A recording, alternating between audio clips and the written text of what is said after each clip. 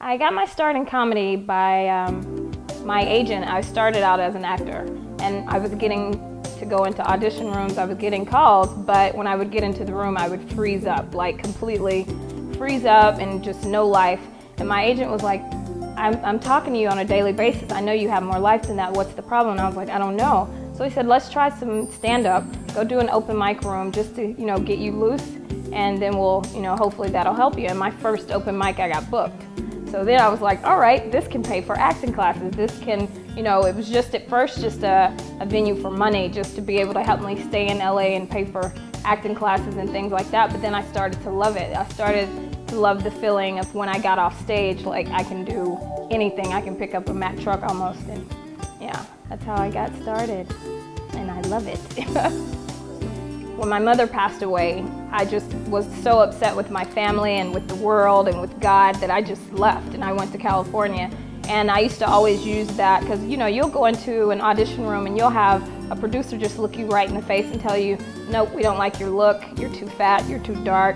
And so I just started using that as a way to say, you know what, no one can ever tell me anything in life that will hurt my feelings the way my feelings were hurt after losing my mom. I'm still not at a place to where, because even like now I'm like, okay, hold it together.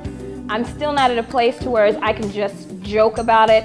I finally got to a point where I can remember good times about my parents, because at first it was just mainly when I would think about them I would be sad, but now it's to a point to where I'm thinking about good times, and I think about, but with my comedy, what people don't realize is I've been doing comedy since I was like 5 or 6, because that's how I would get out of whoopings with my mama, and that's how I would get to stay up on Friday nights, because she'd always have little get-togethers, and so she'd say, Costa, come in here and do that dance, and I'd get to shucking and jiving, but I would get to stay up later. So, comedy, we have to be able to laugh, for 30 minutes or 45 minutes, however long that audience is in there.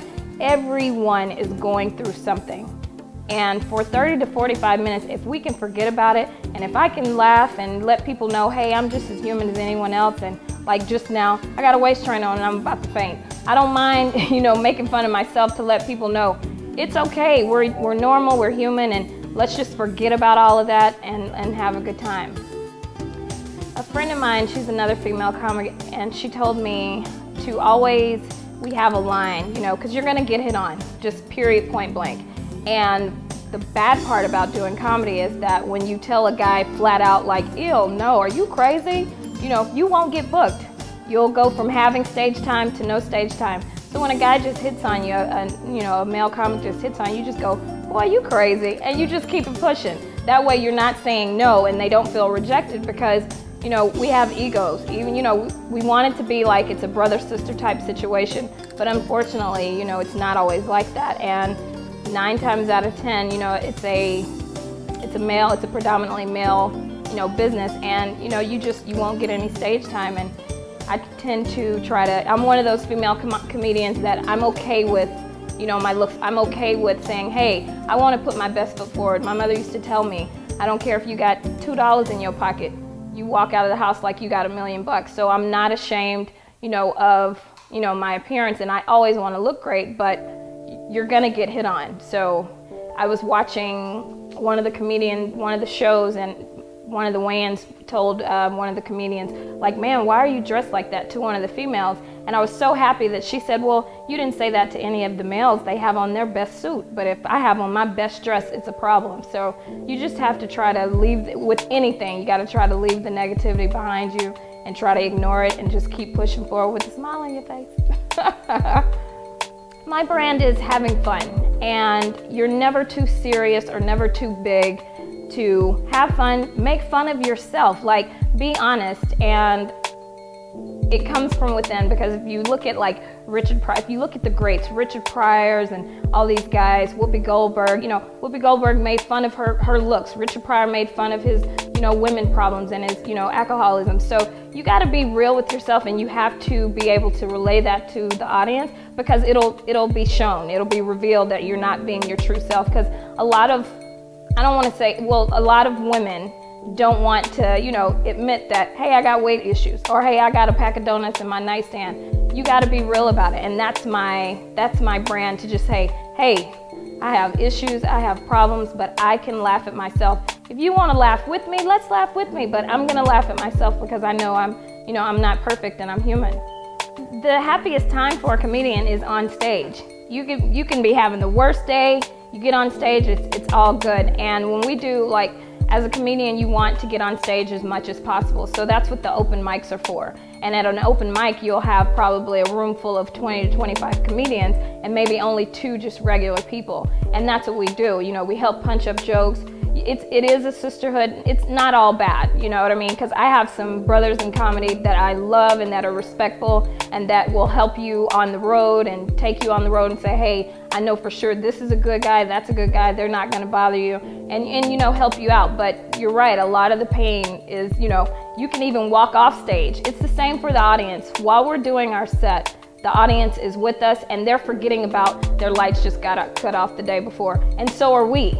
And then when you get off stage, all of that comes back. So it's just a great time to forget about the rest of the world and just go up there. And I always say laughter is it heals the soul. I have my degree, no one can ever take it away from me. And you know, Hollywood is hard.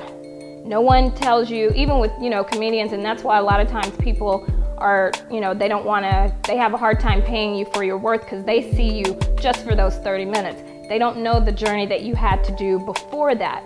So, you know, it's a hard deal. You got to have tough skin. So I tell everyone, every little girl, follow your dreams, absolutely. And because, you know, I'm glad that I went to Hollywood later in life, because if I would have went to Hollywood at 19, I probably would have been a black Lindsay Lohan. Because when you get money and you have that type of fame, you're surrounded by yes people. Even if you have a friend, because everyone wants to take their team with you, you know, when you get on. So even if you have a friend, they now become an employee. So what do they turn into? A yes person. So you have a circle around you of people that are no longer going to say, you don't need to do that. They're worried about their check. So get your education, experience life a little bit so you'll get that tough skin, and then you'll have your piece of paper that in case it doesn't work, or in the meantime while you're pursuing that dream, you don't have to be a starving artist. You can actually work to, you know, to help pursue your dreams, because it's a very tough business. Very, very tough. Well, starting out when I was a child, I loved Lucille Ball, I loved Carol Burnett, Lily Tomlin, like I mentioned before, Whoopi Goldberg. These were women that I loved, and I'm glad it's starting to get back to that area now, because if you think about it, like Lucille Ball, Carol, they were beautiful, and they didn't mind making fun and being goofy, and because I'll never be able to be the damsel in distress. That's never me. I'm never going to be the... That's not me. I'm the girl, because I get out of, like I said, I got out of whoopings that way, or when I get nervous, I'm going to make a joke. So those are people that I looked up to then. Like now, I love, you know, like Lonnie Love, she's on The Real. So if you see, you know, we've got comedians now on talk shows, and what a lot of people don't realize too, with your sitcoms, behind those sitcoms, it's a comedian.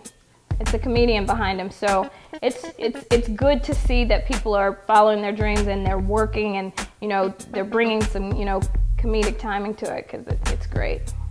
When I first graduated, I graduated in June, and I had seniors. I had senior English class, and I was a basketball coach and a volleyball coach. So I graduated in June, and I started teaching in August, but I had seniors. And when I tell you my classroom was a wreck, like I used to have to leave my door open, because my sister teacher was like, oh my good, because think about it, when you're a senior, you either know where you're going to college or you have no thoughts of going to college. So the little girls thought they could beat me up, and the little boys actually thought they could take me to Jack in the Box or something. So it was a bad deal. But then when it came to athletics period, it was on and cracking. So don't laugh. But so if I weren't in entertainment, I would definitely be teaching and coaching, and I would not have any social media.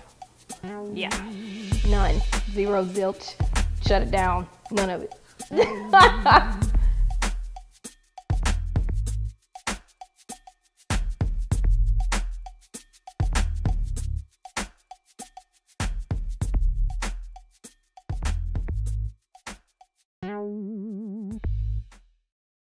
Hi, this is Crystal Powell, and I was just interviewed by the Twins of Media, beautiful ladies, for the Beautifully Said TV. You can catch this interview on my new channel at Crystal's Corner on Fatch TV. That's Fatch, not Batch, FACH TV.com. Stay tuned. See you then. Love you. Peace. hair grease, and all the extra things. Have a great day. I'm about to die right now. Let's go. Okay.